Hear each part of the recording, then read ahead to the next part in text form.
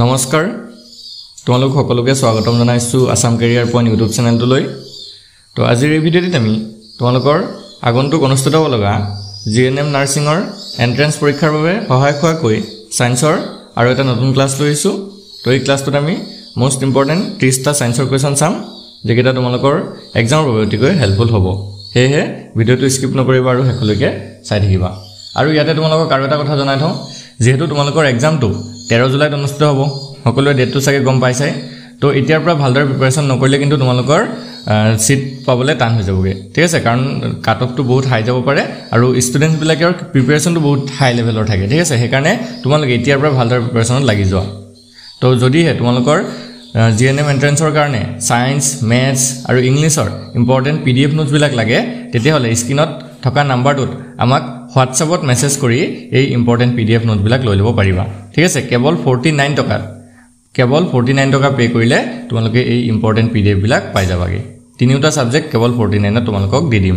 তো যদি প্ৰয়োজন হয় স্ক্ৰিনত থকা নাম্বাৰটোত এতিয়াই আমাক হোৱাটছএপত মেছেজ কৰা আৰু এতিয়া আমি আজি ভিডিঅ'ৰ কোৱেশ্চনখিনি চাওঁ তো ফাৰ্স্ট কোৱেশ্চনটো কি দিছে The tree which sends down roots from its branches to the soil is known as অৰ্থাৎ ডালৰ পৰা মাটি লৈ হিপা পঠুৱা গছক কি নামেৰে জনা যায় ঠিক আছে ডালৰ পৰা মাটি লৈ হিপা পঠুৱা গছক কি নামেৰে জনা যায় সুধিছে তো কি হ'ব ওক হ'ব পাইন হ'ব বানিয়ান হ'ব নে পাম ট্ৰি হ'ব তো এইটো হ'ব অপচন সি বানিয়ান অৰ্থাৎ বট গছ বা বৰগছ যেটো আমি কওঁ হেতু ঠিক আছে তো এই বট গছ কি হয় ডালৰ পৰা মাটি লৈ হিপা পঠুৱা গছ হয় next question What is the filament of an electric bulb made of? Electric bulbor যেটো filament থাকে এটো কিহেৰে তৈয়াৰী হয় ইম্পৰ্টেন্ট কোৱেশ্চন হয় ইলেক্ট্ৰিক বাল্বৰ যেটো filament এটো কিহেৰে তৈয়াৰী হয় আমাক সুধিছে তো ইয়াৰে ভিতৰত কাৰেক্ট আনসাৰটো হ'ব অপচন ডি টাংস্টেন তো মনত ৰাখিবা এই টাংস্টেন নামৰ এবিধ পদাৰ্থ ফিলামেন্টত দিয়া হয় বা ফিলামেন্টত ব্যৱহাৰ কৰা হয় ইয়াৰ লগতে তোমালোকে এটা কথা মনত ৰাখিবা বাল্ব প্ৰথম কোনে আৱিষ্কাৰ কৰিছিল সেই কথাটো তোমালোকৰ বা হেনকা ধৰণৰ প্ৰশ্নটো আহি যাব পাৰে এক্সামত তো মনত ৰাখিবা থমাস আলভা এডিসনে প্ৰথম বাল্ব আৱিষ্কাৰ কৰিছিল ঠিক আছে বৈদ্যুতিক বাল্ব প্ৰথম থমাস আলভা এডিসনে আৱিষ্কাৰ কৰিছিল next question brass gets discolored in air because of the presence of which of the following gases in air বতাহত তলৰ কোনটো গেছ থকাৰ বাবে বতাহত পিতলৰ ৰং হলনি হয় ঠিক আছে পিতলৰ ৰংটো যে হলনি হয় তো বতাহত এটা গেছ থাকে সেই গেছটোৰ কাৰণে পিতলৰ ৰং হলনি হয় তো হেতু কি হয় ঠিক আছে সেই গেছটো কি হয় অক্সিজেন হ'ব হাইড্ৰোজেন সালফাইড হ'ব নে কাৰ্বন ডাই অক্সাইড হ'ব নে নাইট্ৰজেন হ'ব তো এই কোৱেশ্চনটো চাগে আমি আগৰ ভিডিও বিলাকত আলোচনা কৰিছো যদি কোৱেশ্চনটো ৰিপিট হৈছে তোমালোকে জানিব লাগে কোৱেশ্চনটো আনসাৰটো তো যদি কোনোবাই জানা তেনেহলে কমেন্টত ইয়াৰ আনসাৰটো জনাব পাৰা ঠিক আছে ভিডিওটো পোষ্ট কৰি তোমালোকে ইয়াৰ আনসাৰটো কমেন্টত দিব পাৰা আৰু যিসকলে নাজানা তো এটো হৈ যাব অপচন বি হাইড্ৰোজেন সালফাইড ঠিক আছে হাইড্ৰোজেন সালফাইড গেছৰ কাৰণে পিতলৰ ৰং হলনি হয় next question which of the following is a non metal that remains liquid at room temperature এটো কিন্তু মোস্ট ইম্পৰ্টেন্ট কোৱেশ্চন হয় কি কৈছে সোৱা যে তলৰ কোনটো অধাতু যেটো কোঠাৰ উষ্ণতাত তৰল হৈ থাকে ঠিক আছে বা নৰমাল টেম্পাৰেচাৰ বুলি আমি ক'ব পাৰো তো নৰমাল টেম্পাৰেচাৰত তৰল অৱস্থাত থকা ধাতুটো কোনটো সৰি অধাতুটো কোনটো হয় নন মেটেল দিছে অধাতুটো কোনটো হয় এনে আমি জানো অধাতু বিলাক বেছিভাগে কি হয় গেছীয় অৱস্থাত থাকে ঠিক আছে বেছিভাগে কি হয় গেছীয় অৱস্থাত থাকে কিন্তু এটা এনেকুৱা অধাতু আছে যেটো কি হয় তৰল অৱস্থাত থাকে বুলি কৈছে নৰমাল টেম্পাৰেচাৰত সো হেতু হৈ যাব কোনটো ফসফৰাছ হ'ব ব্ৰোমিন হ'ব নে ক্লোৰিন হ'ব নে হিলিয়াম হ'ব তো কোনোবাই যদি জানা কমেন্ট কৰিব পাৰা ইয়াৰ আনসাৰটো আৰু এটো মনত ৰাখি থবা এটো অপচন বি ব্ৰোমিন ঠিক আছে সাধাৰণ উষ্ণতাত বা কোঠাৰ উষ্ণতাত তৰল অৱস্থাত থকা যেটো অধাতু হৈছে হেতু হৈছে bromine next question chlorophyll is a naturally occurring cellulose compound in which central metal is chlorophyll হৈছে প্ৰাকৃতিকভাৱে পোৱা যৌগ য'ত কেন্দ্ৰীয় ধাতু থাকে অৰ্থাৎ ক্লোৰোফিলত যেটো কেন্দ্ৰীয় ধাতু হেতু কি হয়নো বা ক্লোৰোফিলত যেটো থকা কেন্দ্ৰীয় ধাতু কি হ'ব কপাৰ হ'ব মেগনেছিয়াম হ'ব আইৰন হ'ব নে ক্যালসিয়াম হ'ব তো এটো মনত ৰাখিবা এটো option B magnesium next question which gas is most abundant in the earth's atmosphere পৃথিৱীৰ বায়ুমণ্ডলত কোনটো গ্যাস বেছিকৈ থাকে ঠিক আছে পৃথিৱীৰ বায়ুমণ্ডলতকৈ বেছিকৈ পৰিমাণে পোৱা গ্যাসটো কি হয় তো এইটো হৈ যাব অপচন এ নাইট্ৰজেন ঠিক আছে বায়ুমণ্ডলত প্ৰায় 78% 100% অফ ভিতৰত 78% কি থাকে নাইট্ৰজেন গ্যাস থাকে নেক্সট কোৱেশ্চনটো চোৱা what is the chemical symbol for gold সোণৰ ৰাসায়নিক চিহ্নটো কি হয় ঠিক আছে সোণৰ ৰাসায়নিক সিম্বলটো কি হ'ব মই সুধিছে তো এইটো হ'ব জিও হ'ব মানে জিএল হ'ব মানে জিডি হ'ব নে এইউ হ'ব তো এইটো হৈ যাব অপচন ডি এইউ সোণৰ ৰাসায়নিক সংকেতটো বা চিহ্নটো হৈছে এইউ আৰু সোণৰ যেটো এটমিক নাম্বাৰ বা এইউৰ যেটো এটমিক নাম্বাৰ হেতু হৈছে 79 পাৰমাণবিক সংখ্যাটো হৈছে 79 next question what is the process by which plant max there food using Sunlight অৰ্থাৎ সূৰ্যৰ পোহৰ ব্যৱহাৰ কৰি উদ্ভিদে নিজৰ খাদ্য কি প্ৰক্ৰিয়াৰে তৈয়াৰ কৰে বা এটা আমাক সুধিছে মানে উদ্ভিদে যে সূৰ্যৰ পোহৰত নিজৰ খাদ্য প্ৰস্তুত কৰিলে সেই প্ৰক্ৰিয়াটো কি বুলি কোৱা হয় তো এটো জানিব লাগে সকলোৱে কি হ'ব ফটোসিনথেসিস হ'ব মানে হালু সংশ্লেষণ হ'ব নে শ্বাস-প্ৰশ্বাস হ'ব নে কিন্নন হ'ব নে ট্ৰান্সপিৰেচন হ'ব তো এটো মনত ৰাখিব এটো হ'ব অপচন এ ফটোসিনথেসিস অৰ্থাৎ হালু সংশ্লেষণ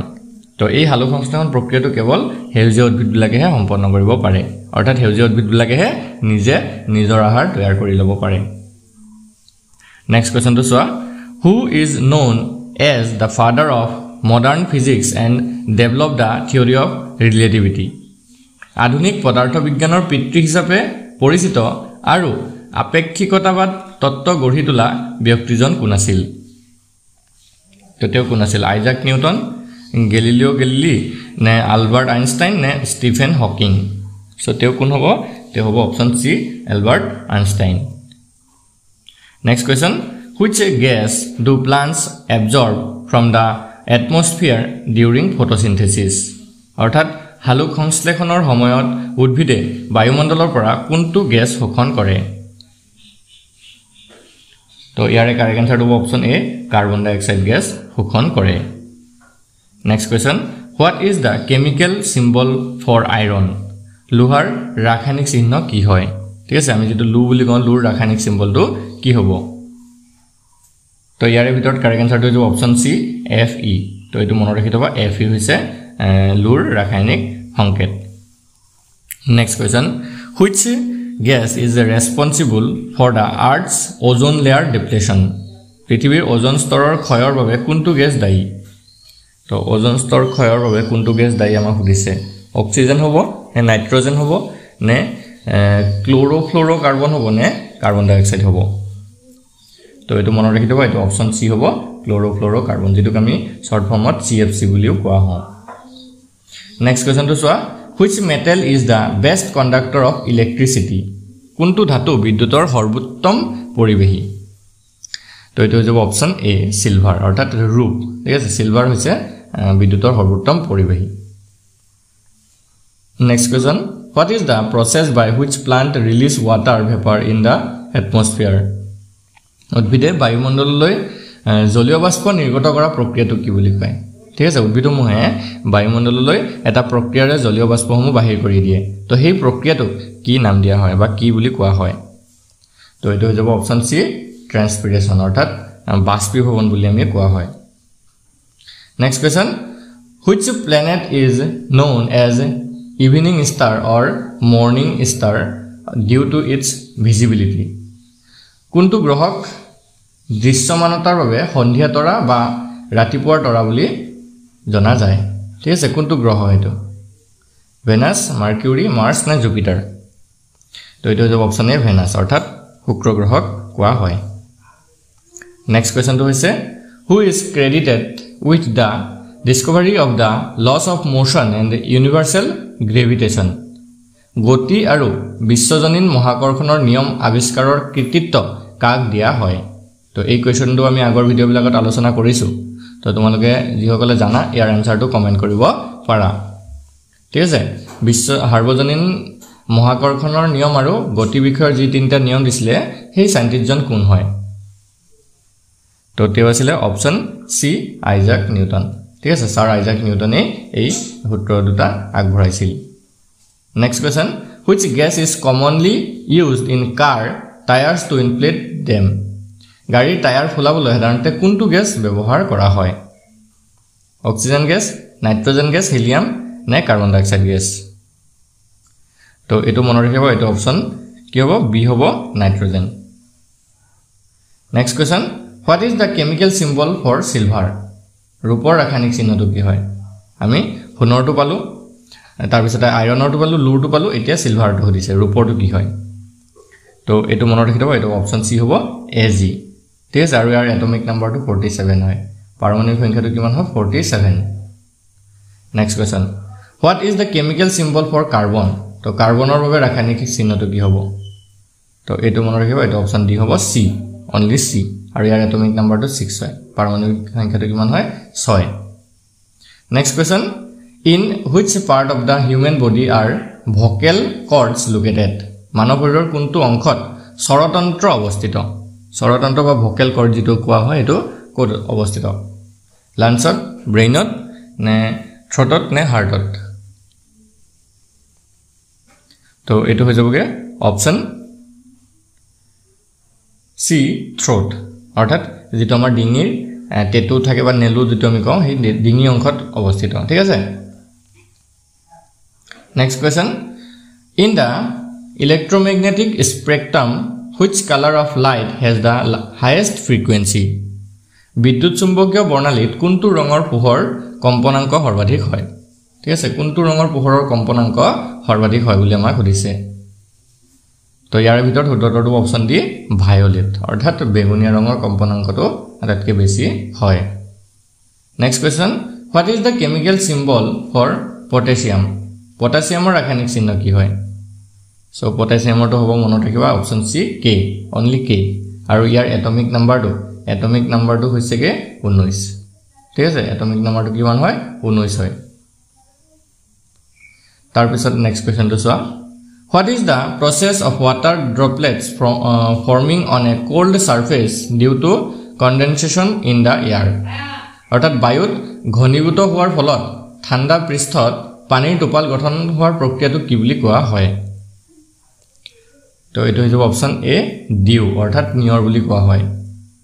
next question which metal is used to make permanent magnet ঠিক আছে কোনটো ধাতুৰ সহায়ত স্থায়ী চুম্বক তৈয়াৰ কৰা হয় কোনটো ধাতুৰ সহায়ত স্থায়ী চুম্বক তৈয়াৰ কৰা হয় সুধিছে তো এটো হ'ব option D all of this অৰ্থাৎ কোবাল্ট আইৰন আৰু নিকেল এইগিটাৰ সহায়ত স্থায়ী চুম্বক বনোৱা হয় বুজি পাইছা next question to soa what is the chemical symbol for mercury a liquid metal at room temperature to kuthar ushnota toral dhatu parar rasayanik চিহ্নটো কি হয় ঠিক আছে আমি জানো যে কুঠাৰ উষ্ণতাত মানে নৰমাল টেম্পাৰেচাৰত এটা ধাতু তৰল অৱস্থাত থাকে হেতু হৈছে কি পাৰা ঠিক আছে পাৰা বা মাৰ্কুৰি বুলি আমি কওঁ সো এই মাৰ্কুৰিটোৰ যেটো ৰাসায়নিক চিহ্ন হেতু কি হয় এটো কিন্তু মোস্ট ইম্পৰ্টেন্ট কোৱেশ্চন হয় কেনকা ধৰণে কোৱেশ্চনটো হ'ব যে এটো প্ৰশ্নটো তোমালোকৰ সুধিব পাৰে যে সাধাৰণ টেম্পাৰেচাৰ বা সাধাৰণ উষ্ণতাত বা কুঠাৰ উষ্ণতাত তৰল অৱস্থাত থকা ধাতুটো কি হয় ইয়াৰ অলপ আগতে আমি অধাতু পাইছিলো ব্ৰোমিন হয়নে অধাতুটো আছিল ব্ৰোমিন এতিয়া ইয়াতে আমি জানো ধাতুটো সুধিছে তো ধাতুটো কি হ'ব হেতু হৈ যাব পাৰা বা মাৰ্কুৰি তো ইয়াৰ সংকেতটো কি হয় এটো হ'ব অপচন সি Hg তো মনত ৰাখিব মাৰ্কুৰি সংকেতটো কি হ'ব Hg next question in which part of the human body is the smallest bone found মানুহৰ শৰীৰৰ কোনটো অংশত আটাইতকৈ সৰু হাড় পোৱা যায় আটাইতকৈ সৰু হাড়টো কোনটো মানে হেৰি অংগত পোৱা যায় সুধিছে তো এটো হ'ব অপচন সি ইয়াৰ অৰ্থাৎ কাণত আটাইতকৈ সৰু হাড় পোৱা যায় next question which gas is produced during the process of fermentation কিন্নন প্ৰক্ৰিয়াৰ সময়ত কোনটো গ্যাস উৎপন্ন হয় তো এটো যাব অপচন বি কাৰ্বন ডাই অক্সাইড ঠিক আছে কাৰ্বন ডাই অক্সাইডৰ সংকেতটো হৈছে CO2 তো এই CO2 গ্যাসটো প্ৰস্তুত হয় বা উৎপন্ন হয় next question what is the process by which an object appears to be lifted or pushed up when placed in a fluid কোনো বস্তু এটা তৰল পদাৰ্থত ৰখাৰ সময়ত কি প্ৰক্ৰিয়াৰে ওপৰলৈ ঠেলি দিয়া যেন লাগে তো এটো প্ৰক্ৰিয়াটো কি হ'ব এটো হ'ব অপচন এ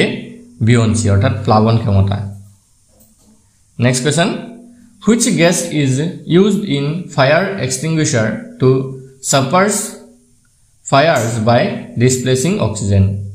অগ্নি নিৰ্বাপক যন্ত্ৰত অক্সিজেন স্থানান্তৰিত কৰি জুই দমন কৰিবলৈ কোনটো গ্যাস ব্যৱহাৰ কৰা হয় তো এটো হ'ব অপচন এ কাৰ্বন ডাই অক্সাইড ঠিক আছে কাৰ্বন ডাই অক্সাইড ব্যৱহাৰ কৰা হয় আজি ভিডিওৰ লাষ্ট কোৱেশ্চনটো চোৱা কি দিছে